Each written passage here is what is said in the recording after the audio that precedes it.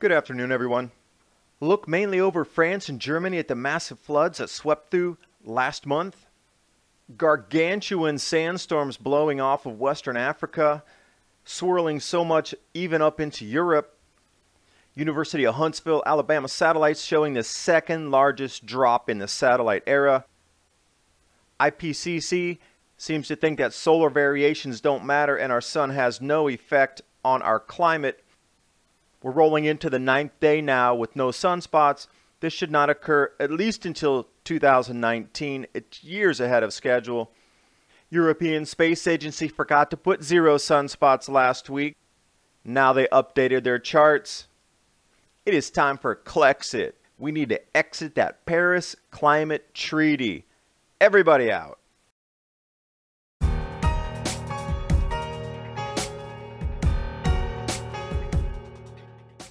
The final totals that came through for the 130-year rain events in Germany and the 100-year floods across France.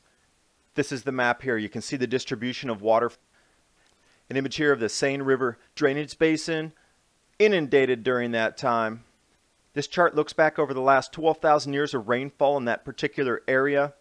Green means drier, red means wetter. They measure the lake core sediments. The more runoff into the lake and the thicker the layer, the heavier the rainfall. So you can see the distribution here.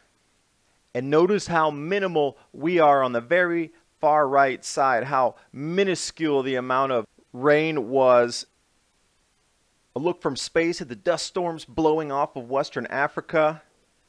Aerosol concentrations from the NASA Earth Observatory. It's so massive, the dust storms coming off here, that it's actually swirling up into Europe.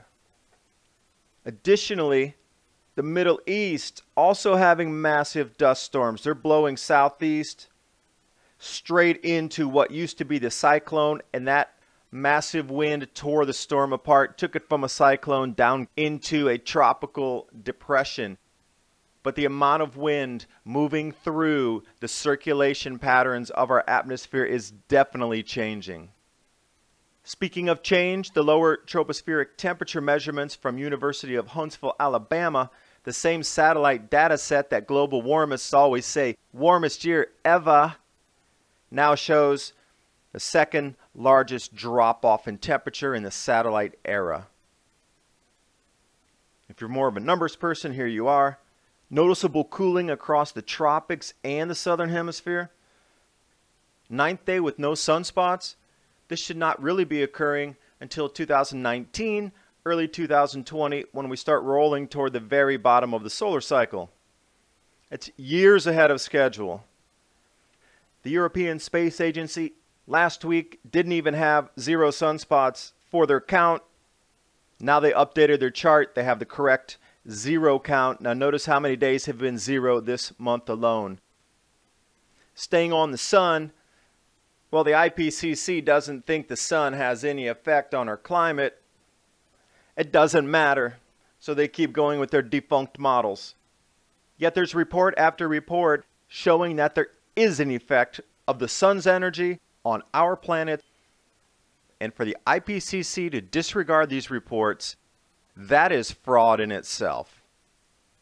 Example from the NRC report here lays out some surprising complex ways that solar activity can make itself felt on the planet. Wahrenholt and Luning, also human-induced CO2. Warming is overstated, but they forget the influence of the Earth's climate from the sun. Svensvark also stating that it's going into a hibernation, and what the significant effects on the Earth will be, obvious, but not known down to the nth degree of what will happen. This next solar cycle, if we are going into a grand solar minimum, the cosmic rays are going to come flooding in as our magnetosphere leaves no resistance for this. For an example, the neutron monitor, I'm just forecasting out to 2019 and 2020, just following the curve up. Svensmark work is very clear. Grand solar minimum, increased cloud cover, albedo effect. It's a feedback loop where heavier snows, heavier rains, more cloud cover, cooling Earth temperatures. Yet the IPCC doesn't even want to take a look at this. This is also a new report out 2015. Jorge Sanchez Sisma talks about cosmic rays and terrestrial patterns. Charts he puts here, he studies 9,000 years of climatic record on what the sun has done and the intensity of the sun on this planet. Puts out a forecast that we're going to cool as well. So many people coming out saying it's cooling, yet IPCC says the sun doesn't matter. Only one solution for this: CLEXIT. Everybody needs to get out of the Paris Climate Treaty. The United States should lead the charge. These brainchilds at the IPCC would rather have you freeze and starve while you continue to debate whether CO2 has an effect on the climate instead of getting ready for it. Thanks for watching. Hope you got something out of the video. More and more voices are chiming in saying grand solar minimums here. You can choose to believe whoever you want to. I'm just presenting the information.